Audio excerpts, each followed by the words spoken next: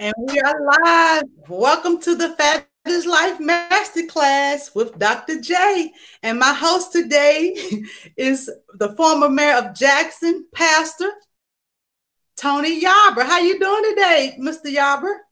Hey, I'm good. I'm real good. I don't have COVID. I ate 3 times already today. I'm good. I'm Look, go on, preach then. Yeah. How you doing? How you doing? So I am better than blessed. No complaints. And complaining won't help us no way. Look at you got that good old church answer. Look at you. Cool. So I want to get started off with this master class just by asking you, who is Tony Yarber? That's a good question. I'm in a place in my life where I'm really rediscovering Tony. So that's a loaded question. I'll just put it this way. I am on I don't know how to, I guess, a personal journey where I'm redefining me. I'm reinventing me. I'm rediscovering who I am. So that question is a to be continued.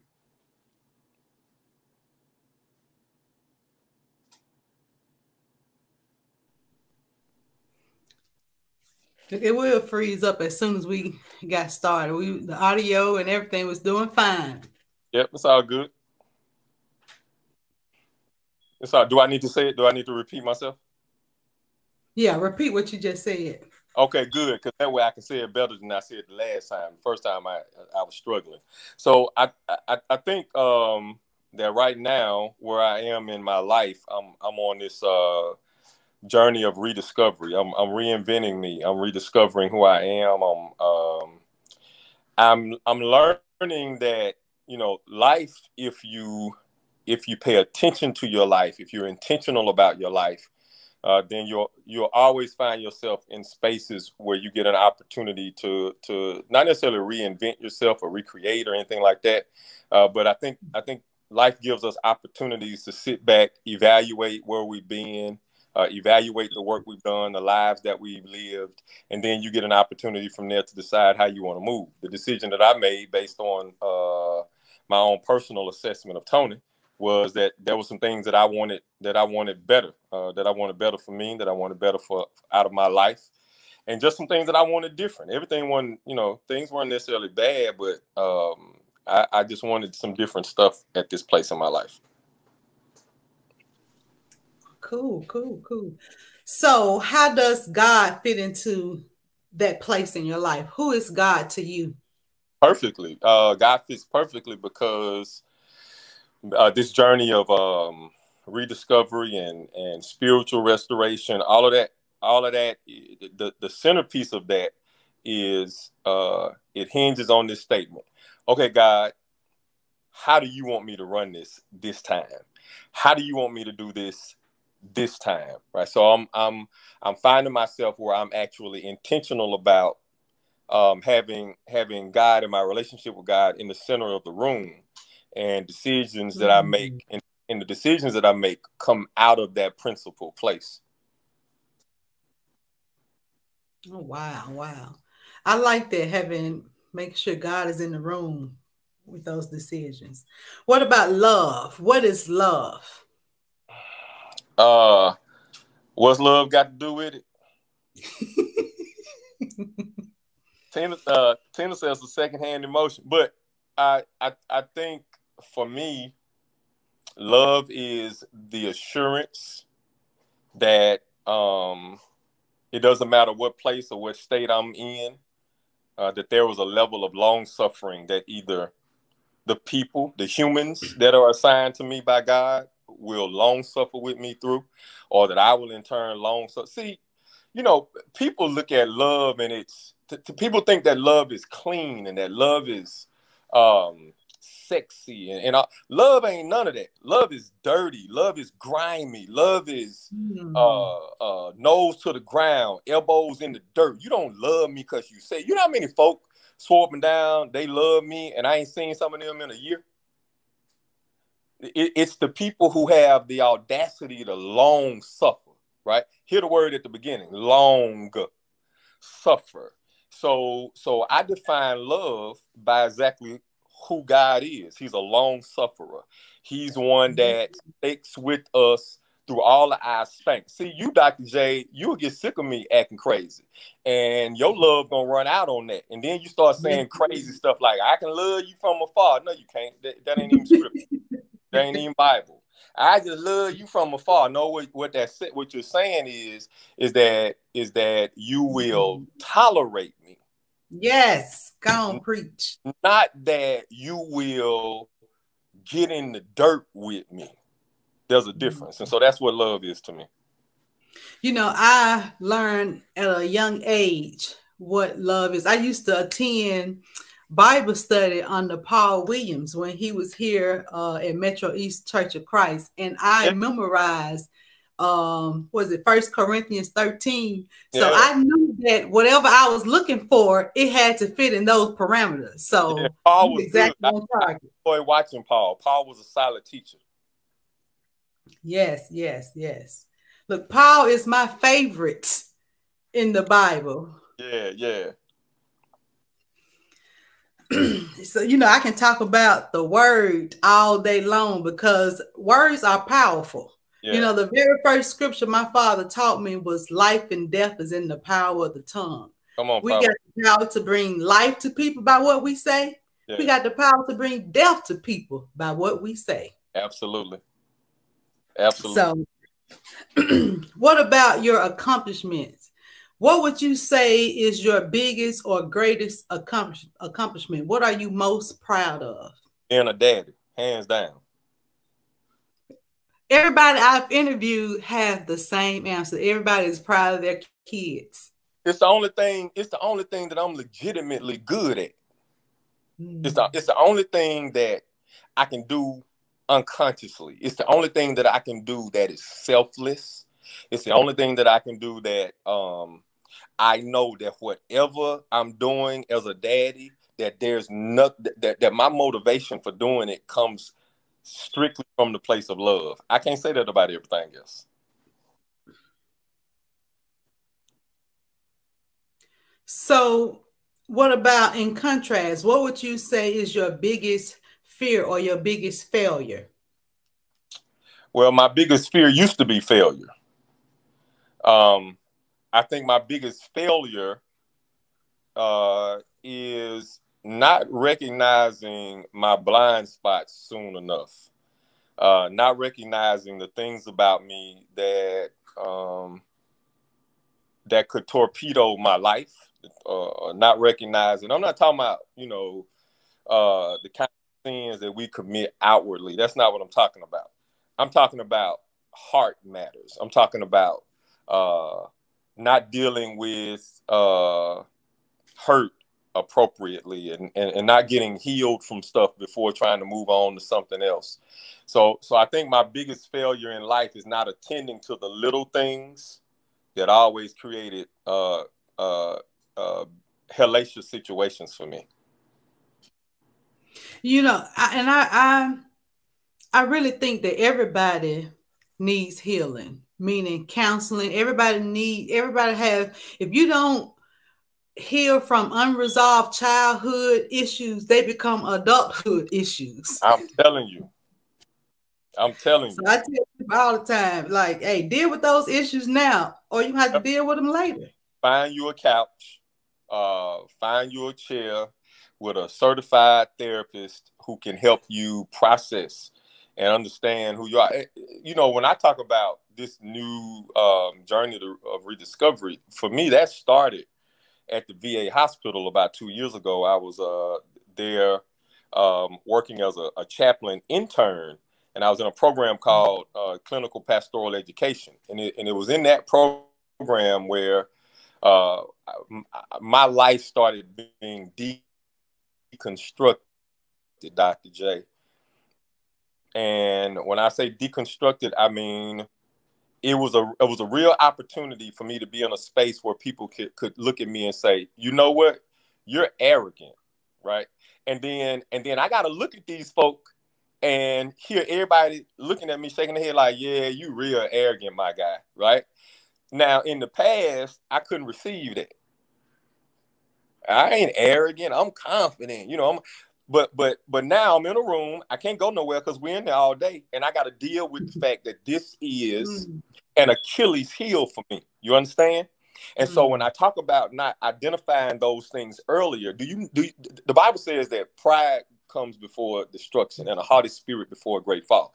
Well, had I actually struggled with the spirit of pride, and because I wasn't struggling, I was just living in it. Okay, there's a difference. You can be in pride, or you can be in sin, and then you can be struggling with sin, and God honors the struggle. I just want to say that. But I wasn't struggling with it. I just was living pridefully, and that pride disallowed me from seeing certain things, seeing certain pits, and seeing certain pitfalls. So that's why I am now. I got somewhere and sat down, got on somebody's couch who I go see every month, and she's helping me process life, helping me process past, helping me process where I am now, and help me understand how that looks as a healthy future. A couple of things you said that make me want to have follow-up questions. Okay. You dealing with I guess what exactly made you want to deal with, because I don't believe that you can have too much confidence or you can be arrogant. I think that I like when people have confidence. If somebody's confidence is bothering you, then it's something wrong with you. What made you think that you were arrogant? I didn't think I was arrogant. I thought that I just had confidence, but the fine line for me, and there's a fine line between arrogance and confidence. Arrogance is void of the wisdom of God. Confidence is full of the wisdom of God. So I can be confident in the same things that I'm arrogant about, only my arrogance doesn't allow me to turn around and shine the light back on God. Wow, gotcha. Okay. I follow you on that. Yeah. What about people that may be watching this that is hesitant about getting help? What would you say to them? I get it. Men, they can just be men and I can suck it up. I would say I understand. I get it. I absolutely understand. But let me tell you something though. Most people end up going to therapy and counseling because of trauma. Okay. Most people don't really want help, or most people don't really get help until some traumatic event. I said most, not everybody, for your viewing audience, loses it. But most folks, there's got to be a traumatic experience. And what I would say to these brothers or whoever is the worst thing that you want to do is to be trying. Okay, let me put it this way. I would much rather go in. I got my annual physical coming up. I'm going to see Dr. Turner shortly. And when I go see Dr. Turner, I'm not speaking this, I'm just giving an example. I would much rather if Dr. Turner was to say to me, hey man, we found something, but the good thing about it is it's early on and we can deal with it. Versus I walk in and they give me news like they gave my daddy when he got his diagnosis. You might have 6 months, you might have 3. You understand? And so it was so that's traumatic. And what I would say to folks is you don't want to find yourself in a situation where whatever your condition is has progressed so much so that it is that even the medicine can be hurtful, more hurtful than it needs to be. Just like chemotherapy. Sometimes chemotherapy, I believe that chemotherapy kills more people than the cancer does. That's just my opinion. Okay, but I would challenge people. You don't want to find yourself in a situation where depression has almost has turned into oppression, and you don't want to find yourself where you become somebody that you don't recognize nor do you like before you decide to go and have a conversation with somebody. What's up, man?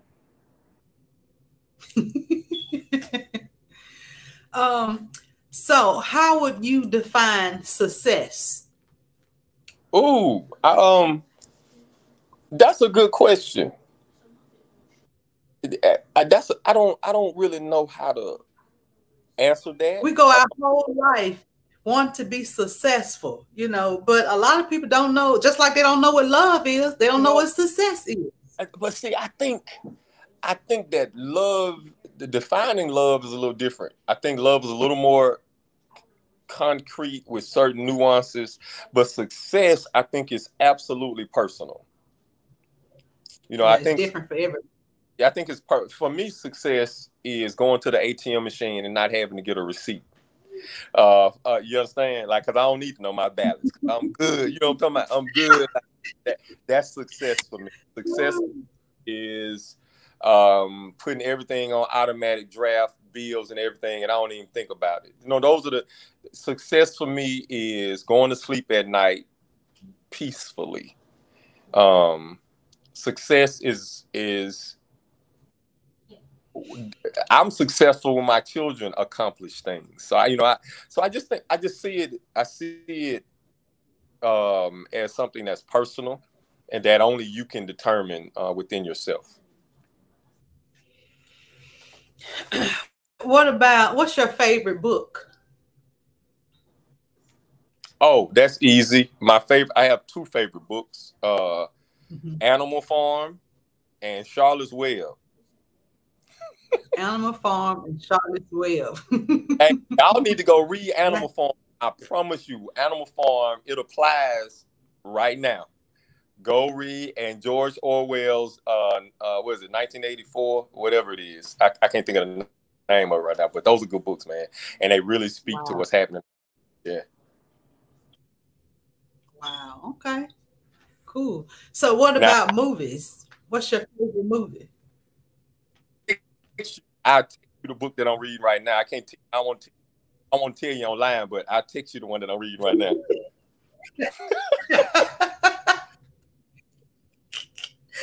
Oh, was you reading 50 Shades of Grey? Was it? I read that one already. I'll tell you about it. Text me something about my favorite movie. Text it to me. I got you. I'm gonna send it out. My favorite movie. Oh yeah, The Color Purple. You told Hoppo to beat me. You know how many sermons I done preached with The Color Purple in it? About 11,000 of them. Wow. So what do you like about The Color Purple? I like I love how she examined the Black family. I think that's what I think I love. I think that I appreciate being able to watch The Color Purple and see people that I know. And I don't mean that I know the characters, but there are people that I grew up, that I've seen. Oh, a miss.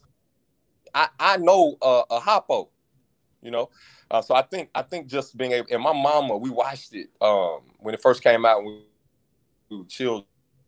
We watched it. So what part of the movie it's in, it could be the last 30 minutes. I'm watching it. Right. And don't you know, as kids, we just thought everything was so funny about this film, especially when the little boy said, "It's gonna rain on your head." It's just so many funny parts in the movie. But when I watch it as an adult, I see it through different lenses. It means something different to me, because this woman was abused. And it's like, a lot of people live through that, and we wonder why we have so many issues. Let me say this right quick. This ain't got nothing to do with what you're talking about, but since you brought it up, people, we got a bad habit of judging things that we didn't have to live through. You know, we say ignorant stuff like, I am not my ancestors. I know you ain't. You can't even keep a job for a year. You ain't nowhere near your ancestors, right? We say crazy stuff like that. If I was a slave, I would have done nothing but been a slave. That's all you would have done. But I bring that up to point out that you know, back then, that kind of stuff was all right. Like, people, a man beating on his wife and jumping on his wife, that people thought that was all right. Seriously, when Harpo comes to her for wisdom on how to deal with his wife, hurt people. This woman says to Harpo, what? Beat her. Like, that's the remedy for your wife, and when she don't do what you say, like, that's the remedy. And so when you think, you know, you look back at a time like that and you're like, wow, you know, the mentality, the mindset, the kinds of things that happen, the degradation, not by white folks, but we watched the movie about black folks, where degradation was happening by black folks to black folks. But hearing you say that, you know what comes to mind? The cops beating grown people because they didn't do what they told them to do. And what's happening right now? Cops, you know, the grown people. And it's like, it has to be another solution, because it's not working. What they're doing now is not working. They wouldn't want nobody to beat them. Well, they proved that. I watched a video today of a young man, white boy, who was probably for 6 or 7 minutes in the dash in the body camera video, telling the police what he wasn't gonna do. He ain't gonna get out the car, cussing them, F you. I'm talking about, he's just going off. They tase him, they spray him, then they wrestle with him, and then guess what he does? He shoots both of the police officers. Wow. So, you know, you bring that up and you say they wouldn't want nobody doing them like that. You're right. Because they don't even do them like that. They only do that to us. And so when you hear white folks say, well, white people get killed by the police too. They might, but they ain't gonna get killed till after a 20-hour standoff. Show me those tapes. I want to see those tapes. All right, I haven't seen that one. Somebody send it to me. I'll look for it and send it to you. I'm talking about the white people getting killed by cops. Oh, yeah. Show me those. Right. I want to see them. But yeah, we can talk about that all day long, because it is an issue, and it's been an issue since what? 1619, you know, when they had the slave patrols, and hey, I can trace it back. So what about song? What's your favorite song? I don't have one. I don't have a favorite song. I don't have one. Now I got a theme song. You want to know what it is? What's your theme song? Ooh, my theme song, Mystical. Here I go. Here I go. Yeah. Here I go. Don't do it. Don't start. Okay. Had to put up the picture of you flexing. Oh, you fancy. You fancy with it. I'm gonna have to look at you. Yeah. I look, we can do some classes. Hey, you got up there right there. When I tell you I was holding that stomach in and couldn't breathe. Ooh, and then that suit was tight too. Child, I remember that picture. Look, speaking of our interviews going, you flying through these questions, so that's why I'm talking about other things. But speaking of stomach, the issue with Maggie Way and the email that she received, I responded that I would have slapped the lady with my stomach. You know, somebody teach her to talk about people. First of all, let me say that I love Maggie Wade. There is not a sweeter human being alive. If anybody's ever been around Maggie Wade, you know Maggie Wade. She's the most encouraging individual, and you would think that by now, because of all the news she's done, all the negative news that she's had to report about, that she would be jaded. But this woman is, she's one of the most godly humans that I've ever met in my life. With that being said, right. Maggie, call me. You understand? I don't care nothing about it. Holler at me, Maggie. I got you. I ain't the mayor no more. I was like, they gonna make me come out of retirement. Don't bother Maggie. But look, somebody posted something today about that, and it kind of made me mad, but I left it alone. But the guy made a comment. Basically, he felt like since the lady came at her in the inbox, that Maggie should not have posted it out loud. Well, I didn't respond on his post, but I'm gonna respond to him right now. Bruh, you crazy. Let me tell you why you crazy. You crazy because whenever somebody got the audacity to come for you anywhere, in your inbox, at church, in confession, I don't care where it is. If they come for, it ain't like the lady went to Maggie and said, "Hey Maggie, I have some products that I like to sell you that could potentially help you health and wellness." That ain't what she did. She came for that woman, so she deserved to be put on blast. As a matter of fact, I don't know, I haven't looked or not, but Maggie, you need to post a picture. Hey, that's what they've been trying to get her to post the pictures. Hey, these people gonna eat her up. Post her. Let's make her famous, Maggie. Let's make her famous. And whoever it is, hang on. Let me chill out, cause y'all don't know this Tony, and then you act like you don't like him when I give him to you. But Jesus loves us all, and that's so gracious about Jesus. You got saved right quick on that one right then. I appreciate you. You brought me back. Don't mess with Maggie. Hey, not bother me. As crazy as Kanye is, the old Kanye said, first they love you, then they hate you, then they love you again. That was the realest thing I heard somebody say in a long time. Well. Let me help you. Let me help you with some real. And Lauryn Hill said, "They hail you, then they nail you." Go ahead on. Same thing. Yep. How? What are we going to do with these people? Nothing. So gonna let them people be. So if you could send a message to your younger self, what would you say to your younger self? I would say, slow down. And I would say everything that you think is bad, it really isn't. And don't feel like you have to make decisions when you don't have all the information. Right.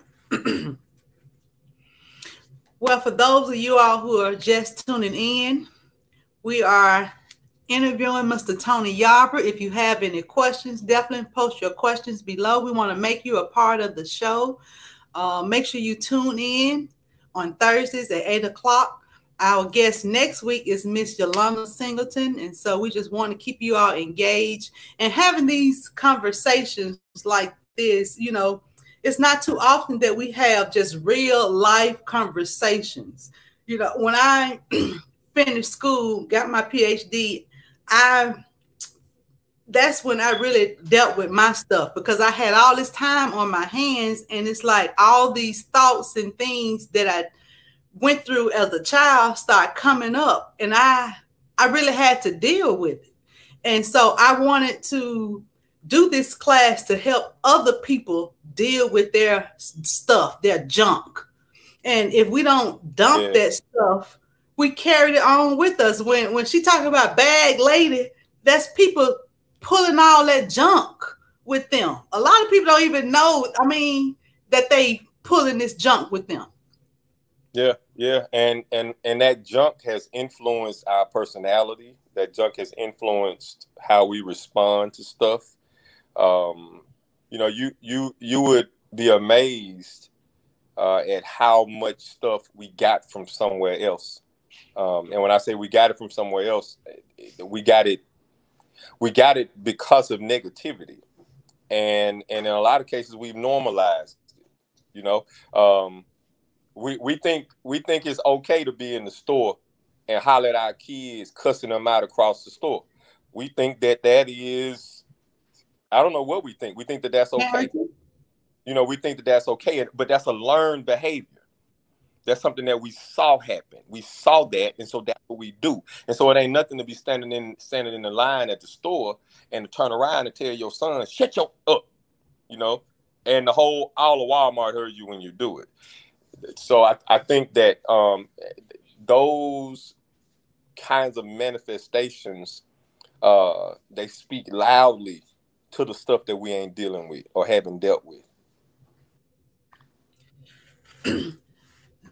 So what do you think it takes? What point, you know, you said sometimes people or something has to happen in their lives for them to get to that point to want to seek help.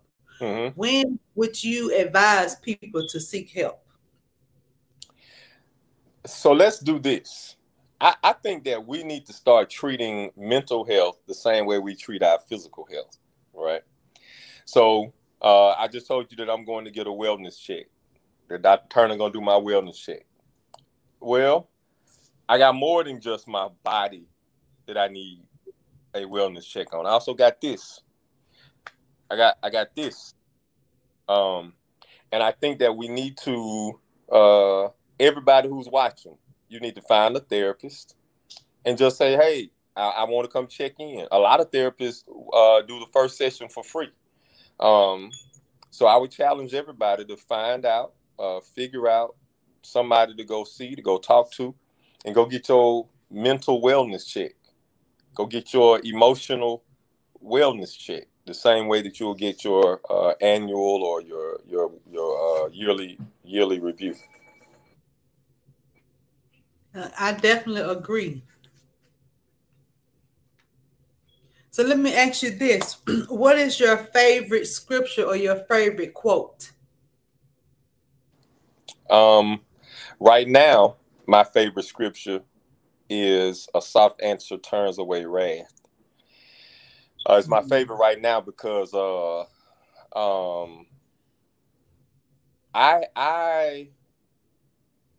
let me see how to put it. I don't bother people, Dr. J, but I got a bad habit of not picking my battles all the time, of not picking my battles better. And I got that, honestly. You know, I got that from somewhere. That if somebody book, you book too. You know, but I'm dealing with that, and I'm intentionally that when I want to pop off, and you might deserve it, and you might not, but that's not how I want to answer. No answer at all. And I definitely agree. You know, growing up, a lot of us was taught if somebody hit you, you hit them back. Yes. And you know, I had yes. I remember my grandmother telling me, you pick up something and knock the hell out of them. And then you run home, and if they follow you home, I got it. My mama used to tell us that. My mama used to tell us, don't come to this talking about somebody that did something to you. You ain't at least knock them in the head. That's how we was raised. My mom was raised. Don't come here crying, talking about what I done did to you. What you do to them? Right, exactly. Yeah, right. So we was taught that. A lot of us were taught that. That's what I'm telling you. I got that from somewhere. And then let me tell you what's funny though. Like right now, guess who be trying to check me about that? My mama. I be like, later, I got that from you. When you look, she's saying when you know better, you do better. Yeah. I want to go back to the scripture because Creflo Dollar taught me a long time ago that you can't think bad thoughts and speak the word at the same time. Right. Let me say that again. You can't think bad thoughts and speak good things at the same time. So I tell people, when those bad thoughts come to your mind, use the word of God to fight them. That's what the word is. The word is a sword. The word is a tool for you to deal with things that's going on. Yep. And most people just go through the motion. They don't apply the word to their lives. They just, again, because they were taught, their mama and them went to church, grandma and them dragged them to church. And so a lot of people go to church, but don't even have a real relationship with God. Yeah, I think that church has become more of a matter of procedure, which is why I'm grateful for the pandemic in that regard. We're gonna at our church Tuesday, we're having a socially distanced prayer meeting. It's the first time that we've been in church since second week in March. Okay. But the people, I got a sneaky suspicion that there are going to be people at prayer who didn't come to prayer back in the day. And I guess my point is that church had become so procedural and process driven for us that it was no longer heart driven, you know. And so now folks want to be in the house of the Lord. They're like David. And I was glad when they said to me, let us go into the house of the Lord. That's the sense that I'm getting versus the sense that I was getting in the past. What is your favorite story or character in the Bible? David. Why David? David, I think because people they don't know how to deal with David's complexities. And so people are going to do one of two things with David. They're either going to romanticize him or they're going to vilify him. So they're going to talk about David, the king and the worshiper, and they're going to love that. Oh, David. David said, I encourage myself in the Lord. Or they're going to talk about him and Bathsheba. But he's more than that. He's more than that. I said on somebody's show the other night that, and most people don't know this, but David was an outside child. David wasn't he was a half brother to those boys that the prophet came to anoint, that Samuel came to anoint. Because they looked over him before. Well, see, they looked over him because he wasn't even, they didn't even, Jesse's wife, which was David's daddy's wife, David's stepmama, wasn't finna have no outside kid in that house. So you know what they did to him? They sent him in the field with the sheep. But see, we romanticize that. Oh, David was in the field with the sheep, tending to the sheep. He didn't want to be there. Right.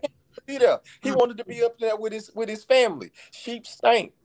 Sheep doo-doo a lot too. And so David had to maneuver all of that. Maneuver the manure. And so David had daddy issues, man. He didn't understand what a home life looked like. He didn't even come from a broken family. He literally wasn't even included in the family. And so before you run to Bathsheba, I want you to run to the field where you got a little boy living alone raising sheep. But see, you don't know all that. And because you don't know, all you know is about Bathsheba. So that's what you go in on because that area of your life is good. You ain't got no Bathsheba in your life, but you got a whole lot of hate in your life. You got a whole lot of dishonor in your life. You got a whole lot of that other stuff. And so I love David because David challenges us to look at the complexities that are in ourselves. David was a worshiper. David was a warrior. David was a king. David was a priest. David was a musician. David was a hoe. David was a murderer. Shall I keep going? Right. So David is the guy that for people who are complicated, people who find themselves to be a little bit different than everybody else. A little bit on the extremes, or you're one of those preachers. You like me. You love God. You love the word of God. You just ain't really churchy. And so I identify with that, David. I identify with that, and I think a lot of other people would as well if they understood it more. Wow, powerful. I like the way you broke that down. For me, I have to say the woman at the well.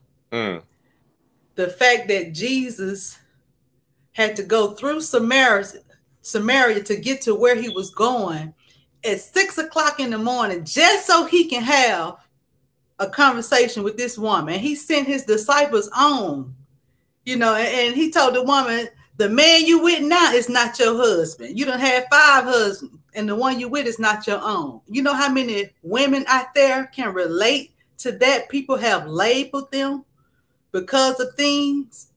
And I just thought it was so powerful. And she ended up being the first preacher. She left her water pail, where she came there at 6 o'clock in the morning to get, and went to the town and told the people, come see a man who told me everything I ever done. Could this be the Messiah? And when I tell you, that story touches me.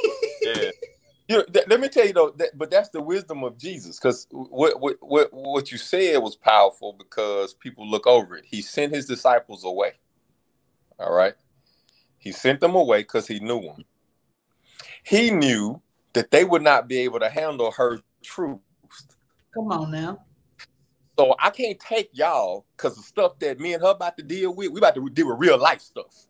And y'all too churchy. You too saved, or you too hellified to want to be saved. So everybody that want to be saved, you're going to vilify them. So Jesus says, y'all go on. I'm finna go meet with a woman that's on dude number 6. She's got a form of godliness, but she denied the power thereof. She don't even really understand what worship is going to look like after this. So let me go deal with her. I'm gonna send y'all on, because the realness of her truths, everybody ain't able to deal with. And so you got to be all right with that, Dr. J. You got to be all right with people not being able to get with your truth. And the minute that you're okay with that, then that's the minute that God will start sending people who get you. Right. And I want to know, where did this churchy, perfect persona come from? Because Jesus died for our sins. Why do people think that if you're saved, you got to be perfect? You can be striving to be better, but we all going to make mistakes. And instead of us showing compassion to one another, we point our fingers and laugh and point out other people's flaws, when he said, hey, take that log out your own eye while you looking at this needle in my eye. Well, church is no different. And let me back out of that and not say church. Church people, they're no different than anybody else. And church people are competition driven, right? And we're also a bit more self-righteous than we want to admit. So most church people, let me tell you where they come from, particularly when they sit in that seat of judgment and self-righteousness. They're typically judging something that either they don't struggle with, or they ain't got caught about. Either it's because they don't struggle, or they just ain't got caught yet.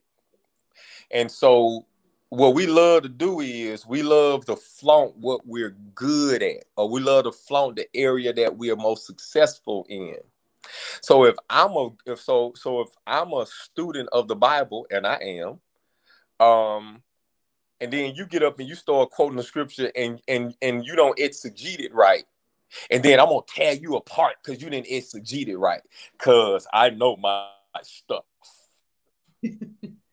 Well, why did I learn all that? Why do I know my stuff? What I learned all that for? So I can sit back and talk about how you don't know yours? No, I learned that so I can reach back and strengthen my brother. Each one. Exactly. Yeah. So we do, but that's what church folks do. If Shantae sleep with Keisha's husband, and because the lady over here ain't slept with nobody husband, then Shantae the worst woman in the world. But you got a husband and he can't stand you because you're a horrible wife. You in worse shape than old girl that slept with the man, because the Bible says that it's best for a man to live on the roof of a house than inside the house with a quarrelsome woman. You think you doing something, you raise hell every day. You come in the house, everybody, what's going on? Why y'all? Don't nobody want y'all that. You're no better. But you're not. You ain't no better. Because what you're doing is you finna run him off. But that's what life and death is in the power of the tongue. I'm with you. That's what we do, though. I mean, that's what we do. Whatever we don't, if it ain't our struggle, then we feel like we got the right to work on other folks about that. And I'm out. Let me leave that alone. I'm gonna get out of that. You know, I done seen God do some things, and you know, that's why I don't put my mouth on people and their struggles, because it may be them today, and it could be me tomorrow. I'm telling you now, better play. Yep. And so if I just want people to have more compassion with people that are struggling, people that are going through things, and we make it worse. You know, they're already struggling with something, then we come talking about them and pointing it out, and hey, we make people feel worse. And we the ones call ourselves Christians. Come on, you talking real good. So I just, you know, we just want to encourage and lift people up. You know, that's the purpose of this master class, to have these conversations that people don't have every day. You know, people don't like talking about their struggles. People don't like talking about, you know, just some of the things that we've been talking about in this conversation. You're right. And I appreciate what you're doing. I appreciate the opportunity to be on and to be able to help to deal with people to see the importance of dealing with this kind of stuff. So, you know, keep it up. I'm glad to see you doing it. I'm glad to see the quality of people that you're having on. I like how you get folks that people think got it all together, and then they get, Lord have mercy, think they got it all together. And then, you know, we get on here and we're able to just open up and people say, oh, okay. All right. And that's what's so powerful though, right?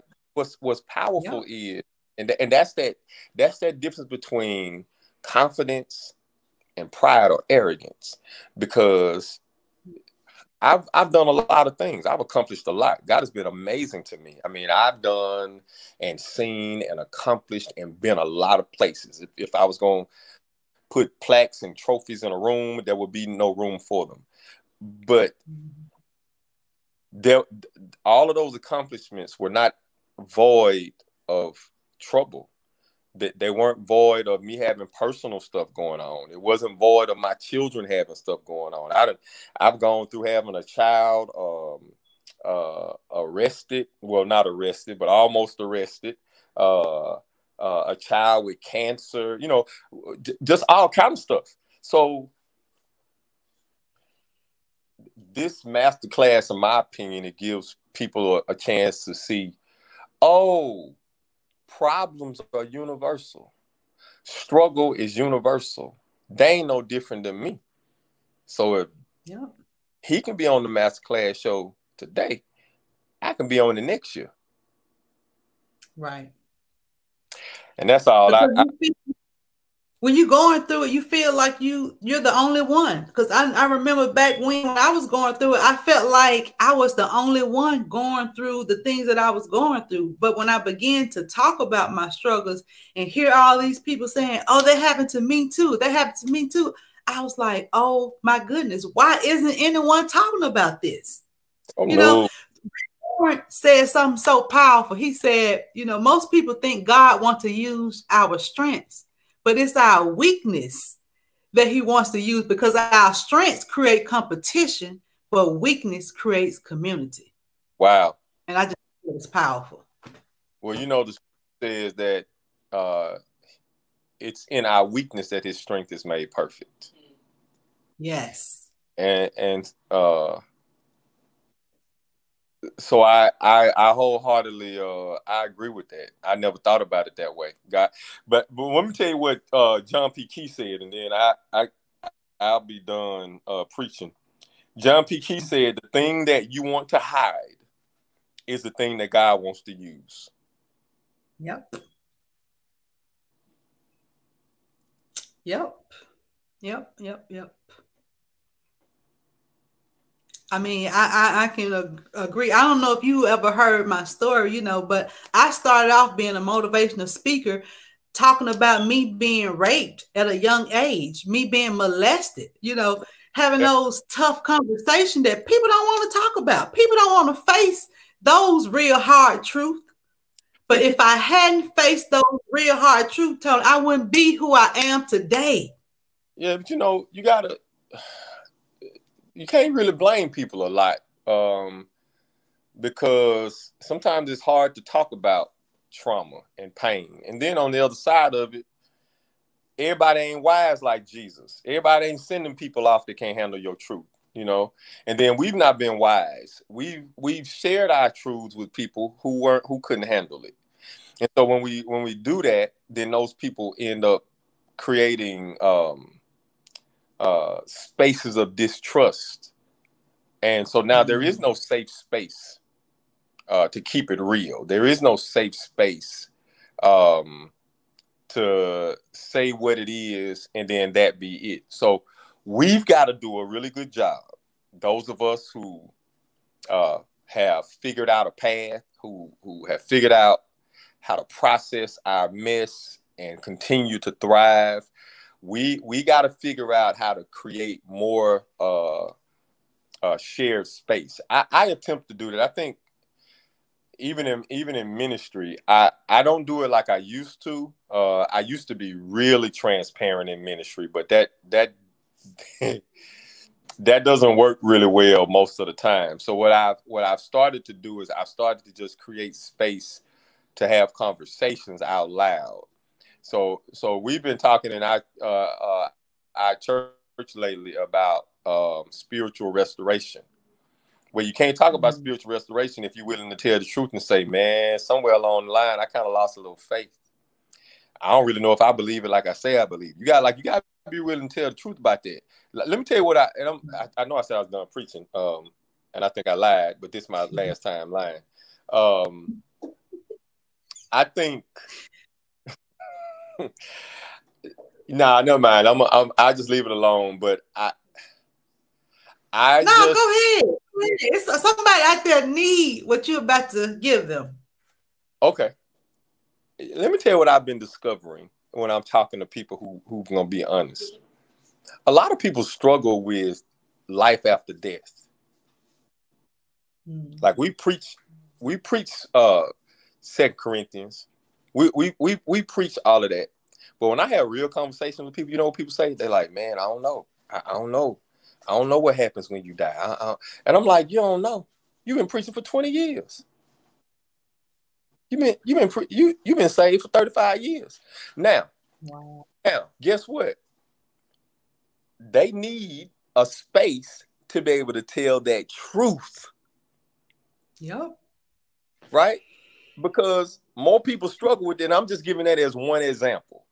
Just one example. But yeah, that's right. Jesus said, Father, why have thou forsaken me? And then the scripture even speaks, Curtis, when the brother was struggling with faith, and he says, Lord, I believe.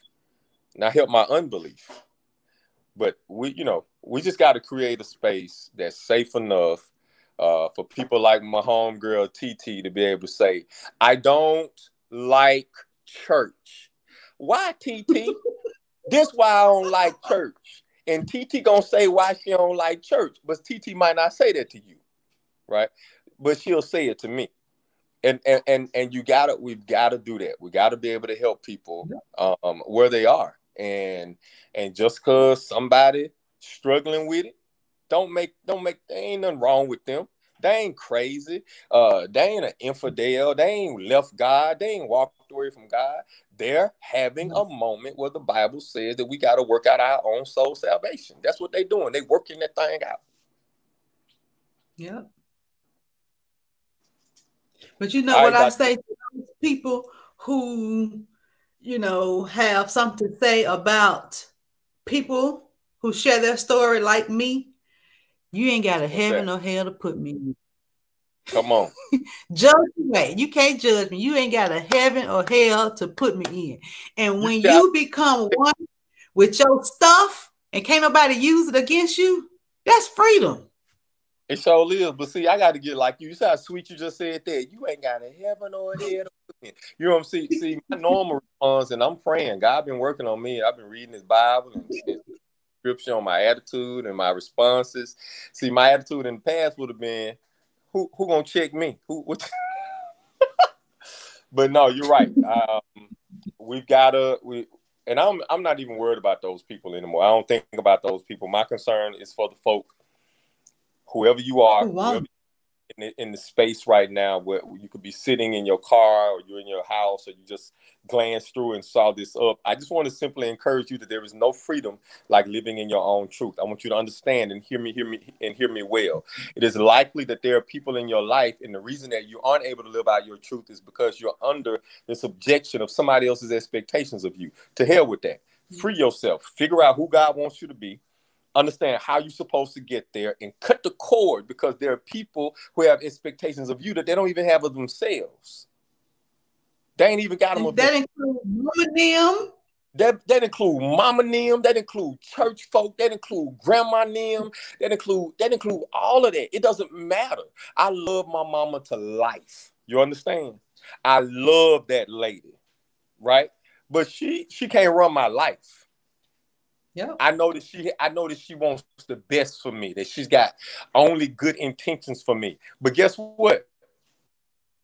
I'm living my life. Tony gonna live. You understand? And I'm gonna live because I understand that what God has for me, I understand that what the Creator has established for me, that it is on me to go get it. It ain't on my mom. I'm 73 years old. She done lived her life. Yep. And still living. You see? And so that's how you got to see this thing. You got to be willing to walk out of the shadows of other people's expectations, because that's all that it is. It's a shadow. And it's likely Yep. overshadowing your becoming. So be free. Your Release. greatness. Come on up out of that thing. Yep. And understand that the only expectation that you really have reason to attend to is the expectation to extract every gift, calling, purpose. The only expectation that you ought to have on yourself is that when you die, that you don't make that graveyard richer. Yes, indeed. You have gave it all you got. Wow, Tony, Finish this the has quote. been an awesome, awesome interview. I really, really enjoyed it. We probably have to do a part two because this was actually really, really good. All right, Any well, parting words that you would like to say to the audience? nah, because I know my bedtime creeping up and I done said everything. And so I'm old. I go to bed early, Dr. J. Well, we apologize for keeping you Oh, up this late. you But thank you so much.